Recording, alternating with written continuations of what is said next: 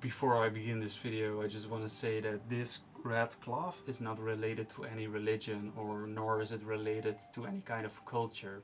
It has a very technical reason why I'm wearing this. It is to prevent certain things from happening, so that I can communicate this message in a more understandable way. But I'm not gonna get into that right now. It'll get clear as I'm progressing in this video, especially at the end of the video. But for now, we're just gonna talk about why people have bad trips. People have bad trips because, and it took me a long time to understand, that there's like a metaphysical aspect of it. So like the deep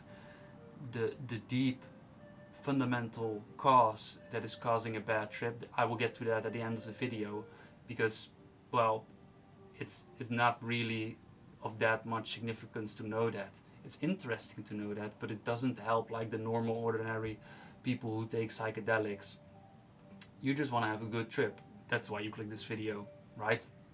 So let's talk about that. How to have a good trip actually. Why are you having a bad trip? So the one reason, the only reason, there's all of the reasons that you can think up that are causing a bad trip to you are fundamentally all rooted in the same thing. You have a bad trip because there's the distinction between other and yourself. So right now in your experience, there's you sitting over there in this body, or maybe you think that you're the body, and there's the rest. So you have your phone or your television or your couch, and you don't see that as yourself. You see it as other. So there are two things in the existence within your experience. There's you and there's the rest. There's I and there's you. There's me and there's that person. There's this and there's that. There's big and there's small. All of these distinctions is what is creating you. So to get rid of that, so that whatever happens within your experience, especially something super intense like a psychedelic experience, to merge together with that and not experiencing experience or reality as yourself experience reality. If you just merge together with all that you are experiencing right now, and there's no such thing as myself and other, so myself and the rest of reality, then there's no possibility for you to have a bad trip, because then whatever happens just happens. There's no you anymore to mess around with it.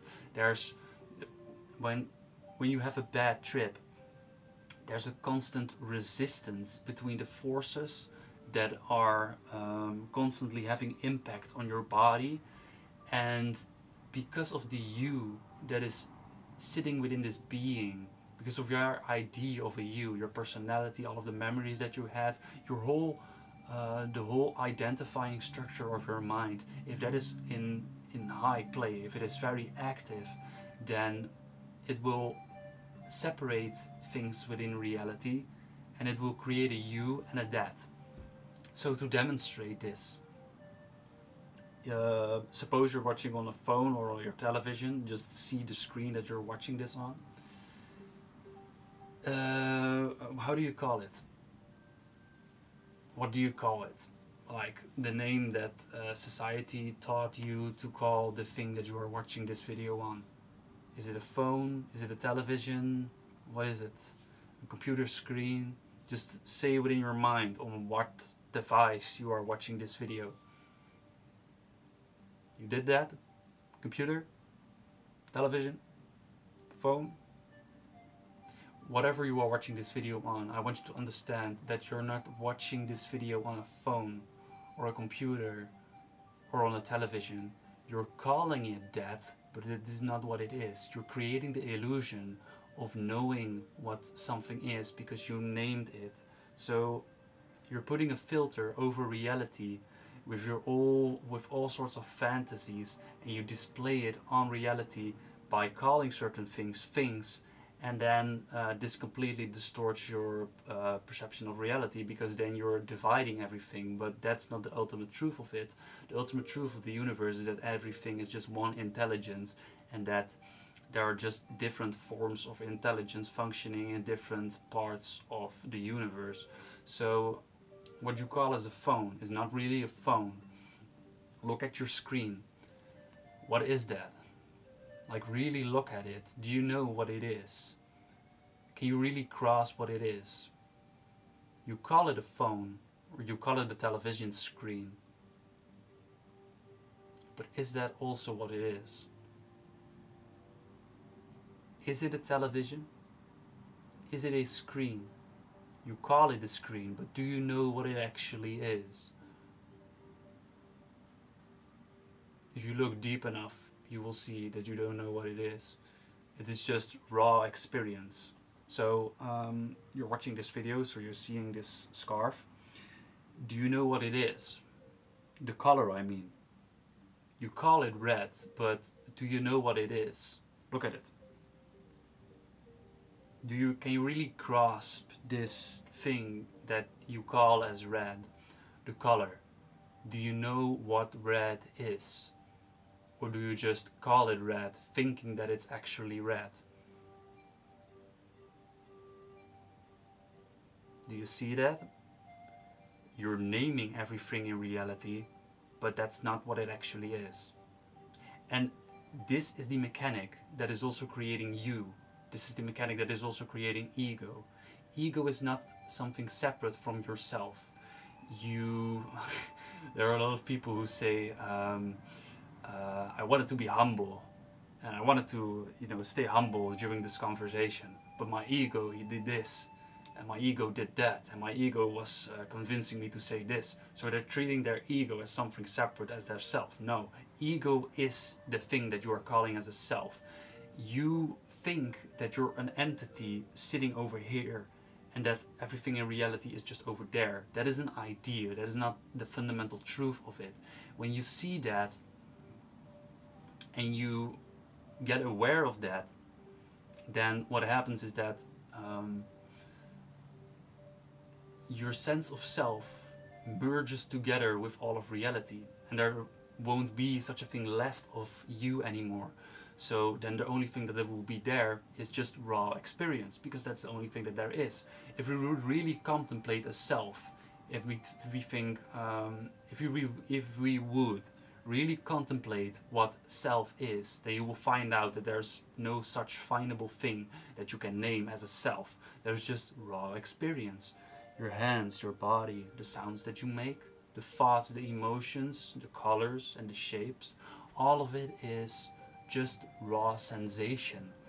And that's the reality of it. There's no such thing that you can call as a you. That's just your idea of it, and you're deluded by your own mind because of it. So to get rid of that, because that's essentially what's causing a bad trip and a lot of other miserable things within people's life, if you can just get rid of your own self and merge together with the rest of existence, then you'll live a blessed life. Because when you get rid of yourself, then you don't have to, you can neglect yourself over them.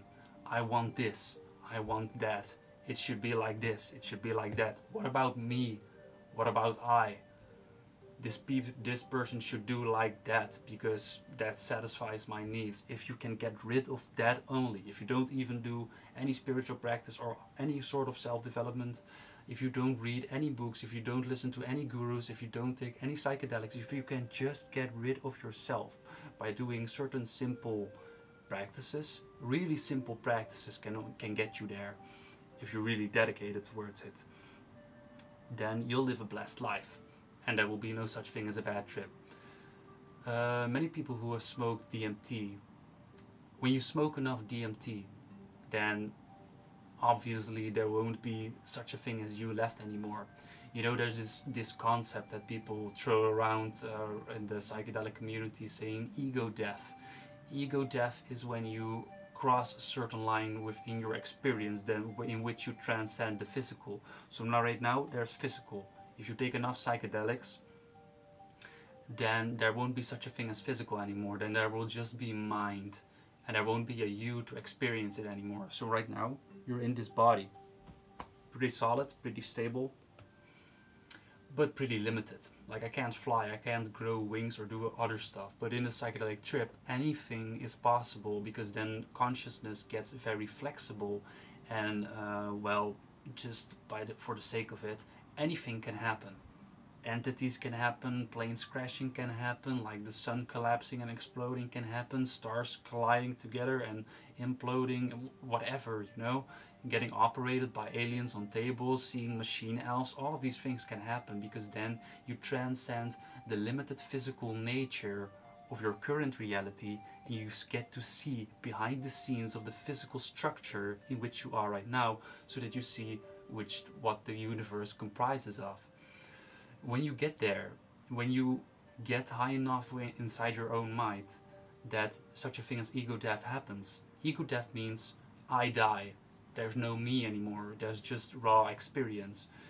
When you smoke enough DMT, for example, or you take some LSD, like a lot of LSD, and you get into these states of consciousness that destroy your sense of self, then how you experience that without the content, you know, you can talk about aliens and machine elves and everything, you're not experiencing those experiences as a self, you're experiencing those experiences as experience. Right now that's also happening, but you don't see it because you have an idea of a you. It's really complicated stuff, but fundamentally we want to get to that state of, you know, smoking so much DMT that there won't be a you anymore, so that you completely merge together with the existence. I'm not saying that this is going to cause a permanent DMT trip, so that you can't even live your life anymore because you're spacing so hard. No, we just want to get rid of yourself, so that there is no such thing as me and that anymore. Because when you get there, when you can do that, then whatever happens within your experience, you'll just gracefully experience it and let it come all over you. So then when the psychedelic happens to you,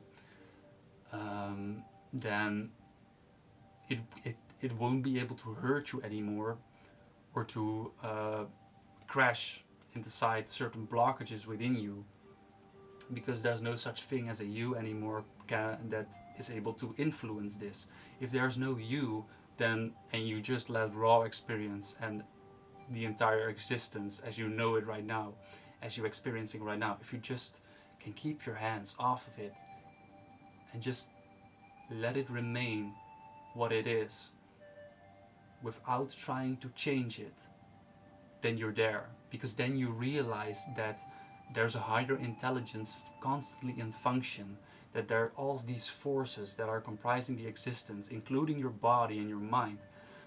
All of this is working together to create this experience, and you don't have any influence over it. You are just this tiny speck in this vast universe, in this vast universe, in this unlimited universe full of stars and other things, there's this tiny ball, and we call it Earth. And on this tiny ball, planet Earth, there's a country, and on this tiny country, inside of this vast universe, there's you.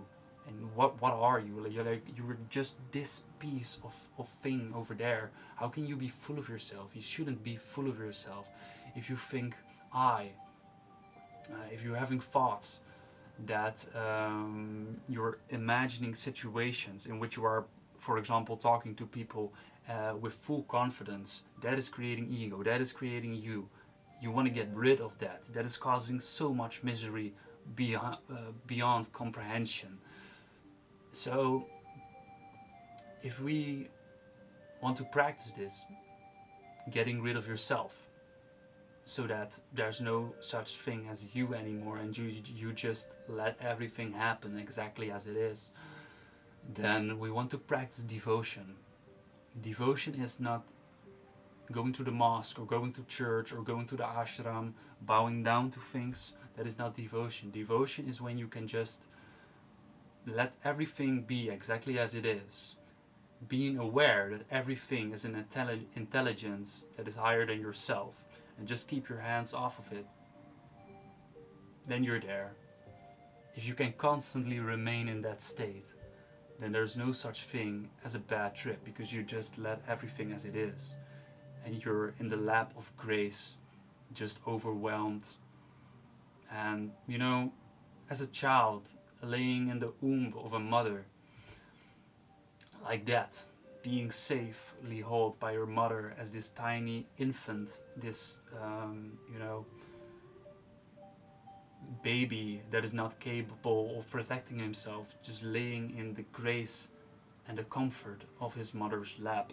Just like that, you also want to be laying in this existence, in this reality that you are experiencing right now. Because if you can do that, then constantly there's a certain mercy upon you, that there's a certain surrender, so that, you know, I'm doing it consciously right now,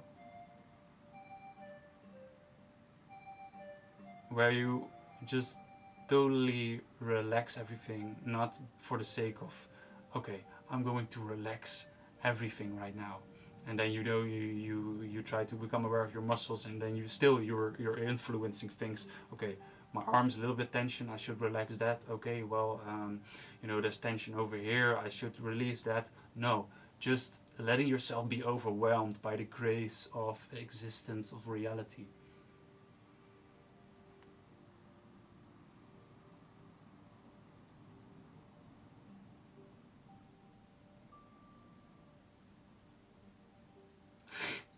I hope you experiencing that with me. I hope you had a little glimpse of what it's like to not be here and to just let everything be exactly as it is, because that's total. If you really, at the end of this video, I'm gonna give like a very comprehensive practice that if you're really dedicated to make this happen for you, then you can practice this, so that eventually this can result in a lot of ecstasy. But we'll get into that later. Let's just first get into the simple practice of this. So if you want to surrender yourself or your ego towards no, stop. Ego and self is not something separate. When I say ego, I mean self. Ego is I, ego is me. So when I say ego, I'm not saying, okay, there's me and there's my ego. No, ego is yourself. So when you say ego, it is not something separate from yourself. When you say ego, that is yourself. A simple practice to do this is to get into a beautiful, overwhelming experience, like walking in the forest. If you walk in the forest and you see all of the trees and you know, the sun rays shining through the forest, if you hear the birds chirping, if you're just walking in the forest and seeing nature do its thing, and you become aware of the fact that something bigger than yourself is in structure over there, then is keeping that reality from going, then you're there. That's the only thing that is necessary to be devoted.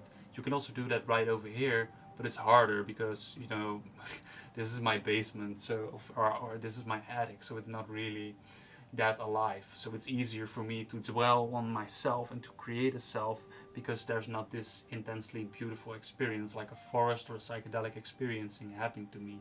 So there is a very easy practice that we can do right now. It only lasts for 5 minutes, and we're gonna do it right now, that can give you a little glimpse of this. So how to do it? I'm gonna put up a song, and you're gonna do this with your hands, and you're gonna walk around in the room, and I want you to bow down to just random things that you see. If you see a couch, if you see a candle, if you see your television, if you see a curtain, if you see a window, you put your hands like this and you bow down to it, and you try to, not by thinking about it, but just by observing that this object that you are looking upon, you don't know what it is, and there is an intelligence creating that which I don't understand. There's an intelligence constantly in function, keeping this from going, and you don't know what it is. You want to become aware of that. So you put your hands like this, and you go to an object, and you just bow down to it, and you look at it with your hands like this. You just observe it and you realize that you don't know what it is. And when you don't know what it is and you see that, and you stop calling it a yoga mat or pants, when you stop calling it things and you just observe it for what it is, then you see that something larger than yourself is creating that, something beyond your capabilities and understanding. And when something larger than yourself is in function, then why can you be full of yourself? You just bow down to it because you have no idea about it, about what it is. So I'm gonna put up a song, and the last 5 minutes, only 5 minutes, you can do that exercise right now. I'll wait here.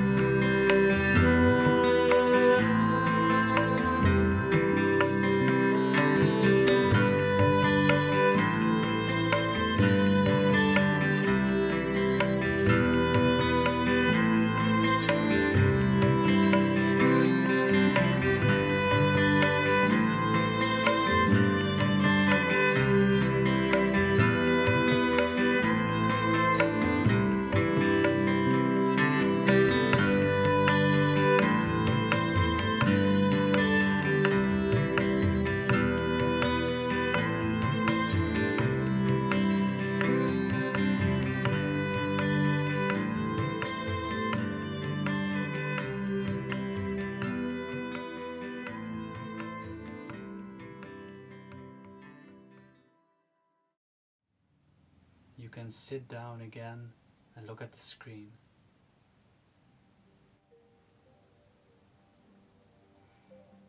So if you just do that exercise, if you practice it once in the morning with the song, and once in the evening every day, then you will see that this natural bowing down to everything starts to happen. When you see a person, when you see a bird, when you see a tree, when you see the sky, and when you're doing that, you're surrendering yourself to this intelligence. So now to get more to the metaphysical aspect of it, this is a very comprehensive thing to try to explain.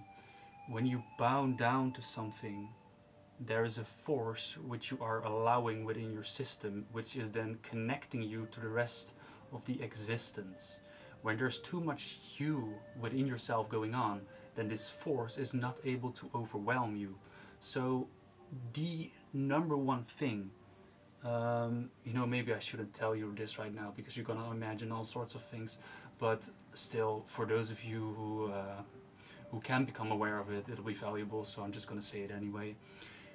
Right now, there is a certain electromagnetical force that is keeping all of the atoms that you are seeing here in function. So you have neurons, and you have neutrons, electrons, and protons, and these three things are circling around each other, making an atom. The force that is making these three circle around each other is creating an atom. This force you can become aware of, and this is the force which you have to let yourself get soaked into in order to surrender yourself to the existence, so that the you think you are disappears. So we're going to also try to become aware of that. Preferably you can sit upright with your spine erect without a backrest, but if that's not possible for you, then that's also fine. This will just last 2 minutes. So everything that you are seeing right now is basically atoms that are spinning around each other. You can get aware of the electromagnetical charge that is doing that. So without imagining or believing me, stare at something, doesn't matter what it is, something other than this screen which you are looking upon right now, just your ceiling or a wall. Look at that right now. Put your gaze on the object which you chose to observe, and just stay there for a while. Just observe. Don't do anything, don't move, don't think that you should do anything. Just observe one spot and keep still.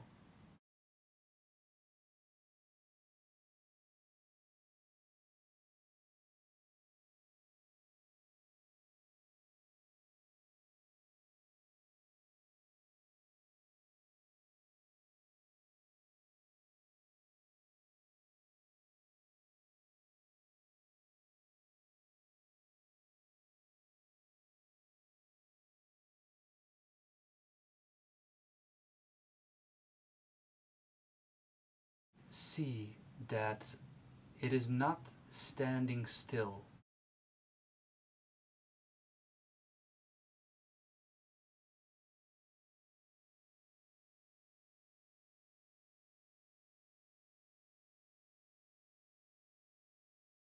The structure of your vision has a certain vibration to it.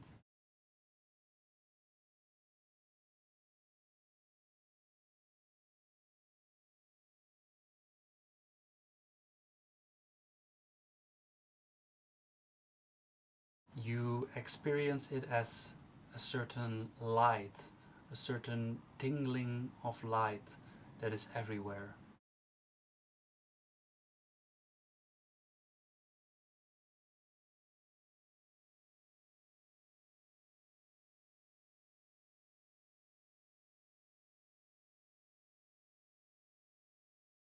This light is merged with all of the things that you are seeing. It is a certain force that is present everywhere in the existence. Become aware of the force that is moving everywhere. Not the shape itself, not the color, not the object, but the tingling of light that is happening in those objects, in those shapes, in the color.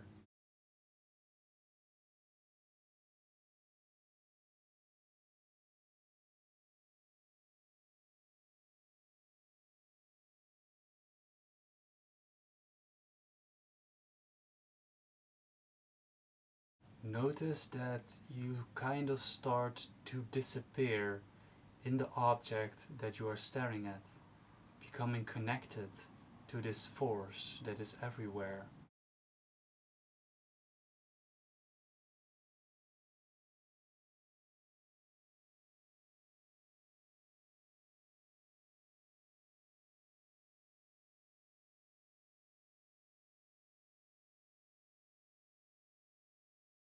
You may relax your gaze and look at the screen again. So fundamentally, the only thing that is causing a negative experience is that I hope you became aware of it, I hope that you saw it. This force that is moving all of the atoms and all of the things that comprise the existence of. That force, if you get connected to that, if you see it, then automatically then it also activates itself within you. It is already activated within you, but it connects the force that is keeping the atoms from going to the rest of your experience. When you get absorbed by that, if you can observe that for a long time, if you can bow down to that, then the you think you are disappears, and there won't be such a thing as a you left anymore. There will just be raw experience. And if you practice that enough, by, for example, the practice that I just showed you a couple of minutes ago with the music, then after some time there won't be such a thing possible as a bad trip anymore, because there's no you anymore to influence the trip, to block the trip from happening the way it wants to happen. There is a very comprehensive, complex, yet at the same time very simple practice that you can do to connect to that force daily. And as I said, I think I said it earlier, I don't know if I said it earlier, but it's not very mainstream. So people might think that you're weird doing this, but if you live alone and you really want to get rid of yourself for your meditations, for your spiritual practice, for your psychedelic use, for you know, not wanting some things out of things, if you just want experience and life to happen the way it wants to happen and just leave your hands off of it, then if you want to become available to the grace and the love of the existence just on a permanent basis, then this following practice is the thing that you want to do. This has changed everything for me. It allowed me to, if you watch earlier videos, then you will see that I will talk more like this and do these things and just, you know, expressing myself more. But now I can just lay in the lap of grace, just let everything, you know, getting stoned and intoxicated just by letting everything happen the way it wants to happen, just without touching anything, playing with everything and using it, but not trying to influence it or wanting it to be any other way than the way it is. If you want that to happen to you, then Linga Bhairavi Devi sadhana is a practice that you can do at home or wherever you are to make yourself susceptible to this force that is always constantly trying to interact with you, so that constantly you can lay in the lap of grace and just let everything happen exactly the way it is. So how this practice works is you chant a certain chant, and when you chant it and you stare at the force or just at something, then you become susceptible to it and you let it in. Now, Sadhguru has consecrated a major force of this inside the Isha Yoga Center in Coimbatore. So how this works is, what you are looking at right now is, it is a, how to explain it? It was an inanimate object, just like your table or your telephone, and it just had the same electrical force to it that most places have in the universe. But this place, what you are looking at right now, this has been consecrated. Consecration means you are trying to put certain information into an object so that it radiates a certain type of information or a certain type of energy. This force that we are talking about, which we want to become susceptible to, so that we can fall in the lap of grace, in the lap of mercy of the existence. It is stronger right there. It has been consecrated to contain the information of that energy, so that it constantly vibrates this electromagnetical field, but then in a very more vibrant and more intense way compared to your wall, or compared to your telephone, or anything other that you are seeing right now. I have bought a consecrated version of it, so what you are looking at right now is a version of, it is a copper plate that has also been consecrated. So this force that we want to become susceptible to is stronger here than it is on other sides, in other objects. So then it becomes very, very easy to get connected with it. This force is very strong. Like if you have been to the Isha Yoga Center, or if you have a consecrated Devi, then you will have noticed that it just overwhelms you exactly the way as it does in the psychedelic experience. It has not been discovered by modern science yet that this is a possibility, but it is possible to create a psychedelic experience just by using a consecrated version of this force. So you're not taking any substances in this sadhana, you're not taking anything that is intoxicating, you're just becoming aware of the force that is constantly trying to overwhelm you, and you make it a part of yourself and get connected to it. I already made a video about Linga Bhairavi and how it affects your ego and your sense of self, but well, it's been a while since that video was made, and I bought a new, stronger version of the same thing.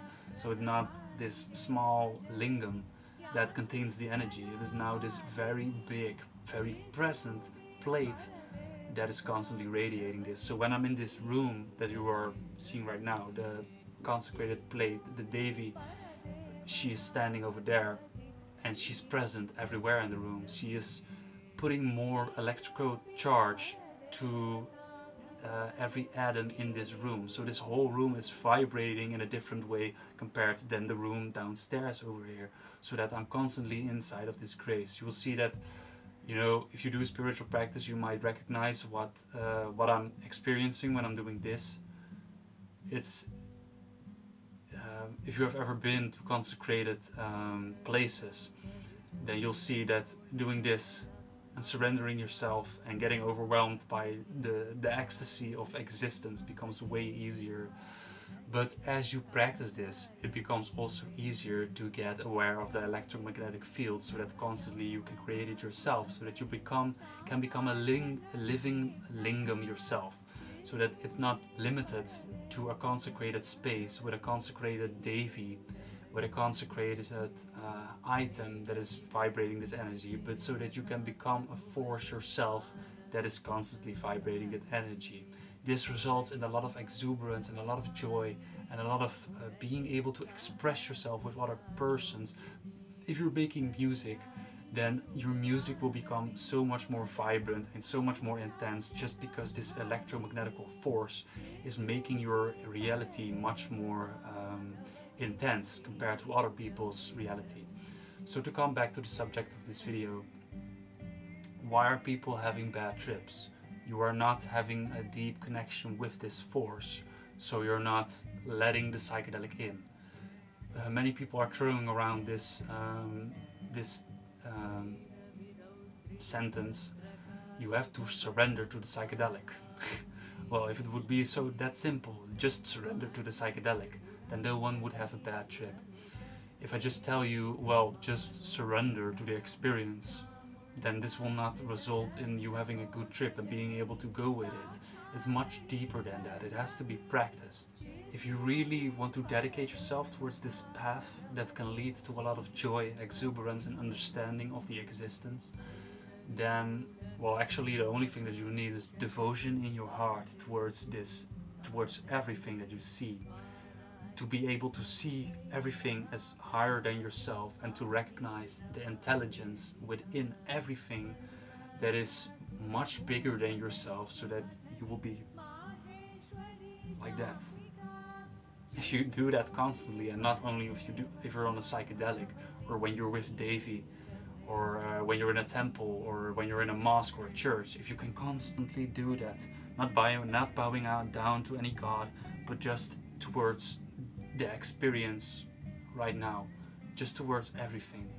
In yoga, we always bow down to everything, like literally everything, so that we recognize the intelligence and we come connected to truth, so that constantly we're overwhelmed and we're not disconnected from anything, so that we can prevent our I from happening, and we can just get rid of the I and myself out of our dictionary, and we can just be in union with everything.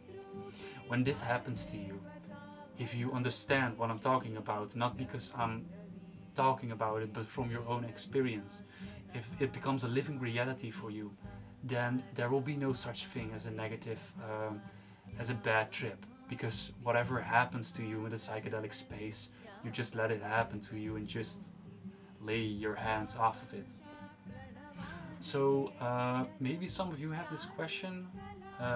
Okay, then when you smoke enough DMT or you use enough LSD, you get into this experience of ego death.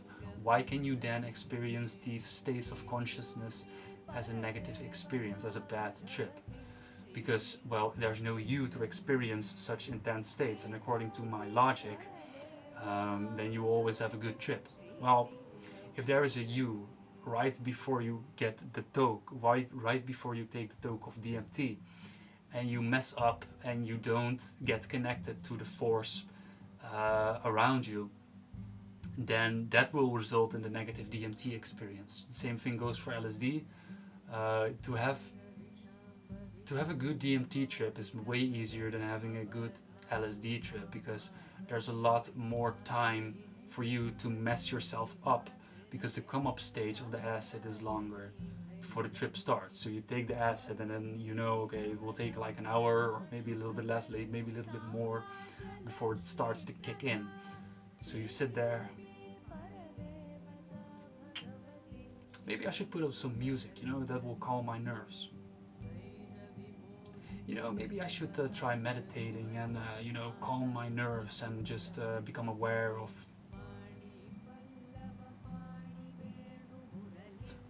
no, actually, maybe I should do this. You know, the light of this room, maybe it shouldn't be orange, but it should be blue.